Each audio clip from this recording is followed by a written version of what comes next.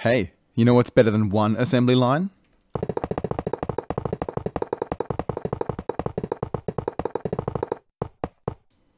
Two assembly lines.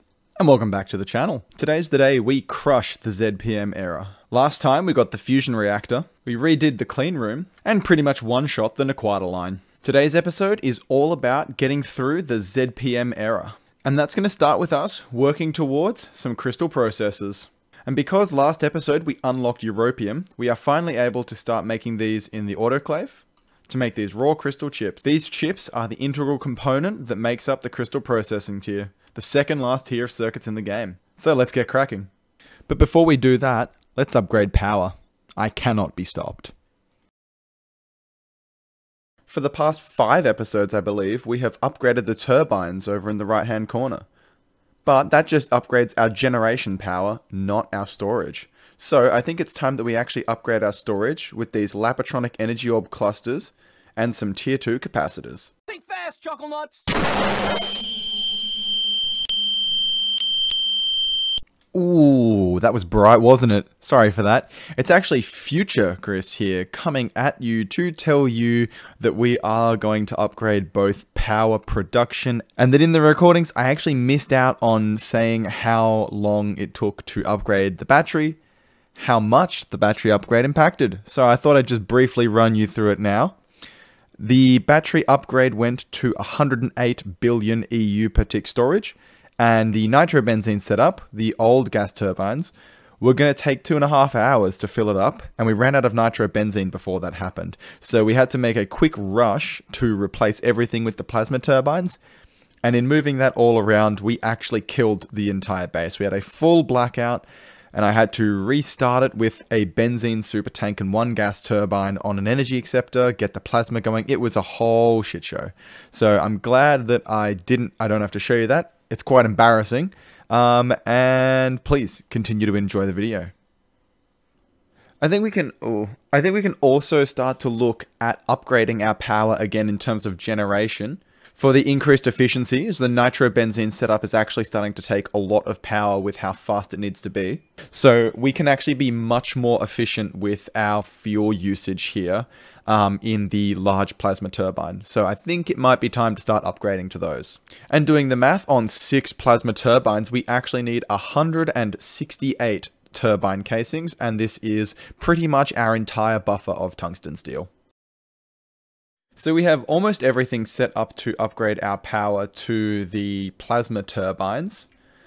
And I think this couldn't have come at a better time, because our current turbines are chewing through fuel, as we know, and they are going to take over 2 hours to fill the battery. I'm going to let the battery drain, and then I'm going to replace them with the plasma turbines one at a time so that we actually have at least a little bit of a backup. But currently everything in the base is disconnected so that I can just run this, but we still need to craft. So I'm going to reconnect, craft up the turbine controllers, and start to replace them from there. So we've crafted up everything we require for the plasma turbines. They're a little bit simpler than the other turbines in the fact that they don't need a muffler hatch. So let's take turbine number 6 as our test and see how much the plasma turbines are going to output.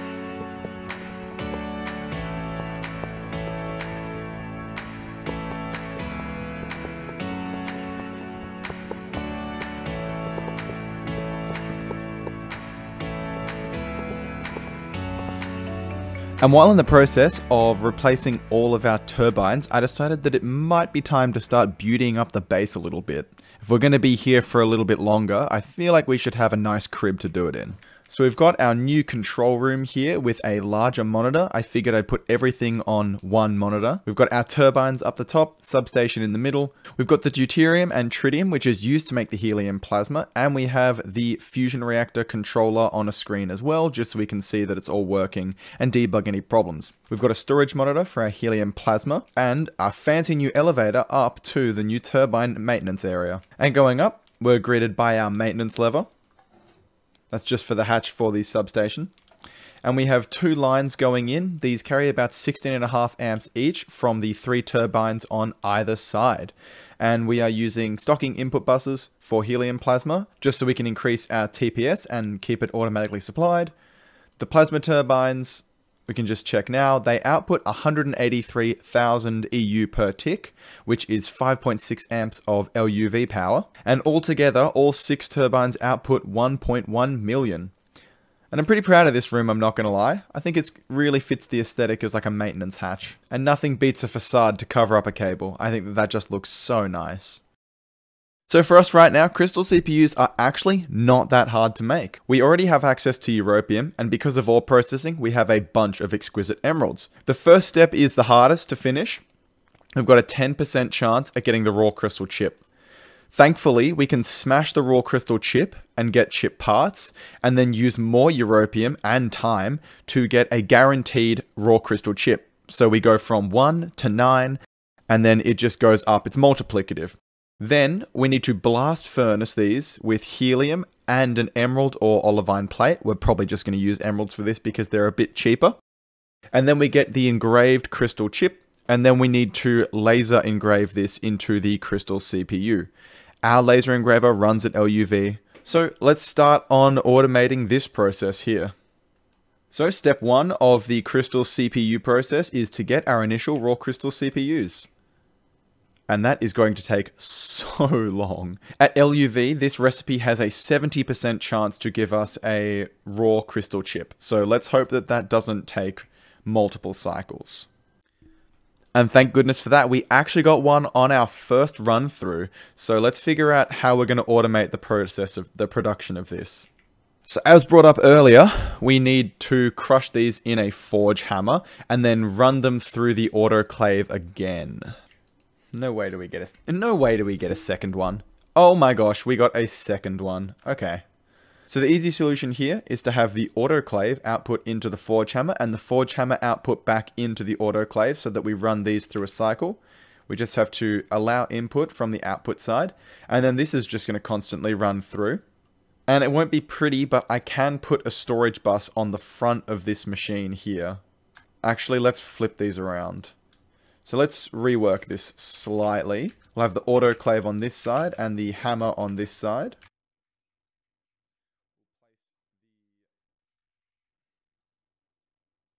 We'll have the fluid interface on the top, and the storage bus can then go on the side, facing each other, allowing from input.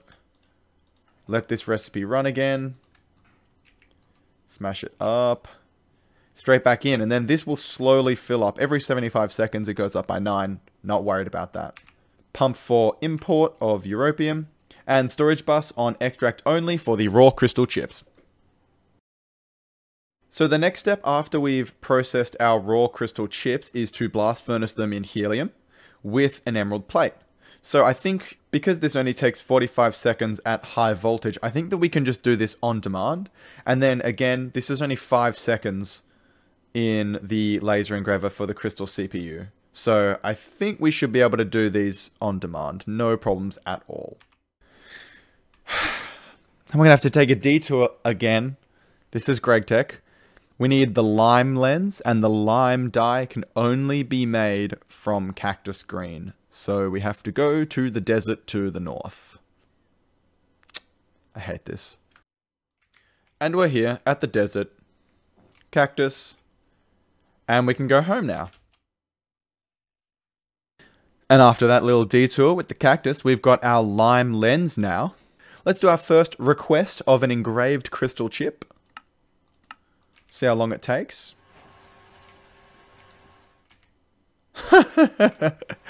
That is ridiculously fast. Okay, so I'm glad I didn't passive that. There's no need. And let's engrave it with the laser engraver and see. Should take 5 seconds. Done. Okay. So we have our crystal processing unit now. Oh, we need the engraved one for the quest. Let's just request another one.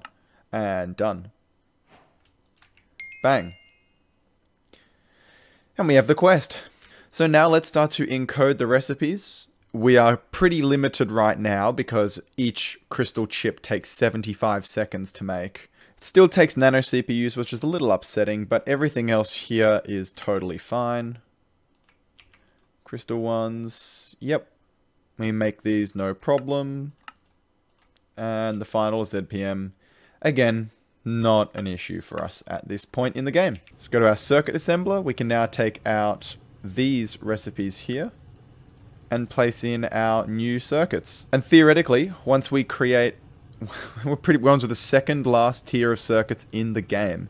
The yellow circuits to the blue circuits was much easier than the move from the green circuits onto the blue circuits, and now the blue to the red is going to be even harder. I think I'm going to temper my expectations for today, actually. We're not going to smash through the ZPM age. This is going to take far too long for the limited time I have left. So what I think we'll do is we're going to work on the dielectric PCB coolant, and then probably go for the research station, which will require some more ZPM infrastructure, but I think that that's going to be a good goal for this episode, is at least trying to get the first UV circuit. I think that's doable, so let's find out. Dielectric PCB coolant is very simple, just takes 3 steps. First step is biphenyl dust with oxygen and benzene. Second step is polychlorinated biphenyl, which is biphenyl and chlorine. And the final step is mixing with distilled water. Alright, and it's as simple as that. Let's see if this is working. So this is our biphenyl reactor. And success! Polyphenol has been made. Now let's make polychlorinated biphenyl. And perfect, distilled water and PCB to make our PCB coolant. The quest book seems to think that dielectric PCB isn't actually used in much stuff, so I'm happy to leave it at high voltage for now. I'll upgrade it later if we need to, but for now I think just buffering a little bit of it will do. Let me tell you a story about another Gregtech rabbit hole I just went down. So as you just saw, we finished up a dielectric PCB coolant. And for all intents and purposes, I planned on making the research station and the high performance computing array. Now I see 2 quests leading into this and go, oh, easy, of course, so easy. We just need to make trinium coils. I have all these materials. I make enriched naquata, trinium, and regular naquata, until I look down and see the ZPM, which means that I need a ZPM assembler. And this is the same recipe as every other assembler on the planet. 2 robot arms, 2 conveyors, and the tier of circuit. But every single one of these, again, it's an assembly line recipe. But the ZPM takes more time, because when I request it multiple times, it gets stuck here. With this half stack of europium wire in comparison to the LUV, which was a single full stack, I can't request multiple, because this will fill up and then overflow. It ends up with me having to request ZPM motors one by one. If there's a better way, please tell me, because I'm sick of it. This is absolutely terrible.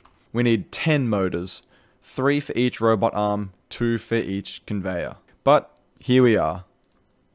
We've got our ZPM assembling machine. So we've set the recipes now. We need 42 trinium coil blocks to upgrade all 3 of the blast furnaces we need to. And that's why we set up the naquata line early.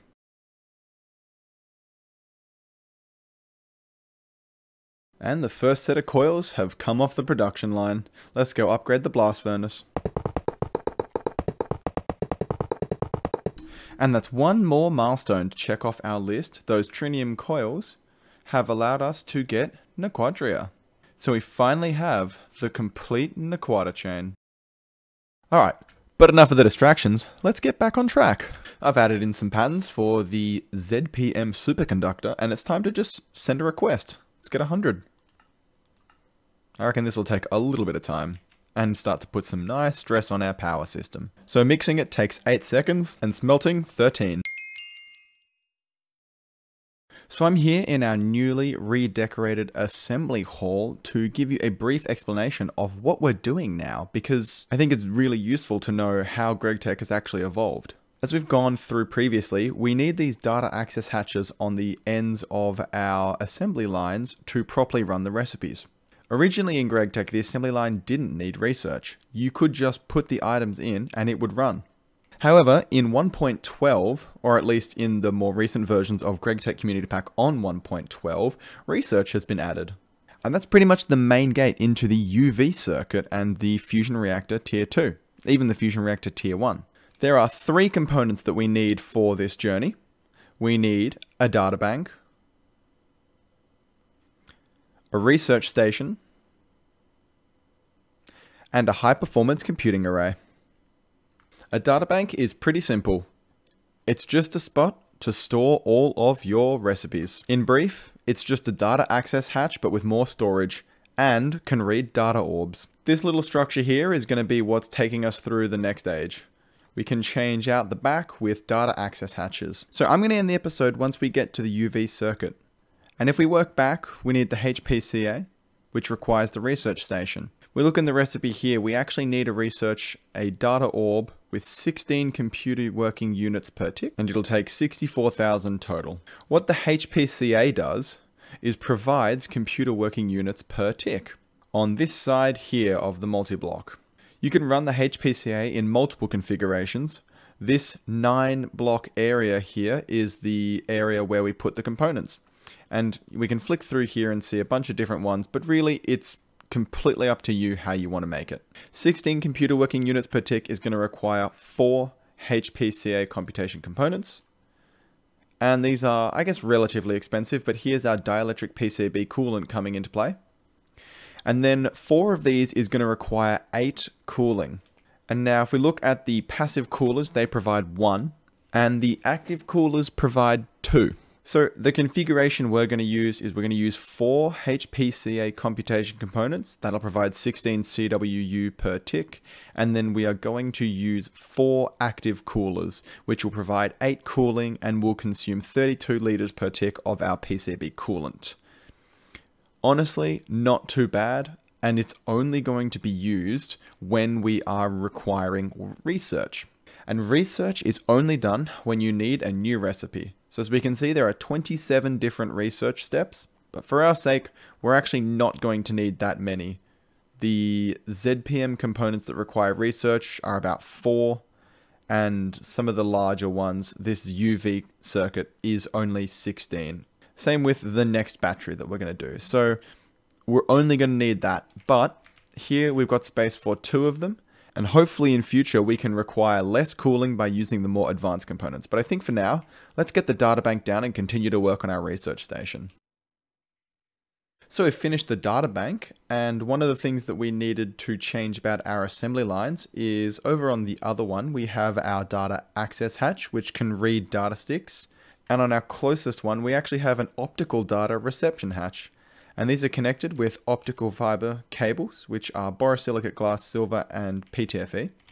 And now this is just connected to our data bank here. And this cable just comes from the data bank and lets the assembly line read the contents of the data bank. And behind we have our wall, our 9 configurable blocks, and we just have 3 data access hatches with our ZPM components in them. And we'll fill this up with data orbs as well. So one of our assembly lines can be for LUV components or ZPM, doesn't matter. And the other one will be able to read data orb. And the plan for this room is to have a second data bank on the left-hand side, 2 high-performance computing arrays, and the research station in the middle.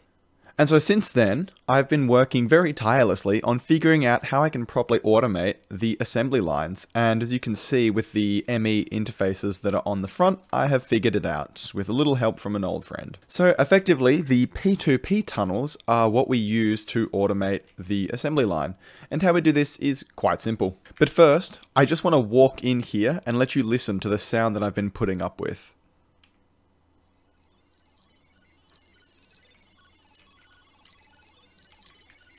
This is a horrible noise. No more. So how we used to automate the assembly line is we would use an advanced buffer. We would buffer everything in, and then we would suck them out using Gregtech components. And this limited us to only running 1 recipe at a time because you can't prioritize or filter without running recipe conflicts and such. Since then, what we do now is we use a dual interface to send the items into an item P2P with blocking mode enabled on the interface. The item P2P has 2 outputs. One of them is up on the front input bus to read the contents to make sure no more items get sent in, and the second connects to item pipes which connect to all of the buses. This means that now I could request 64 LUV motors and run into no problems because only one set of recipe items can be put into the P2P at a time because of blocking mode. I've also done this for the second assembly line as well, so now there should be no issues in just mass requesting components from the assembly line. Thank goodness for that. Because looking at the research station, we need 8 LUV sensors, which is 8 motors. The HPCA takes 8 LUV field generators, which take 2 emitters each, so 2 motors. It would just be a nightmare, and this is going to save us a significant amount of time.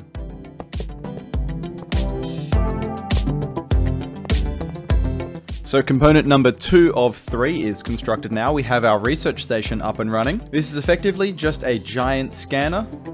It runs at LUV, and all we have to do is place a data orb and the object in the object holder. It scans it, and it uses the work from the HPCA to research it. So next step is the HPCA.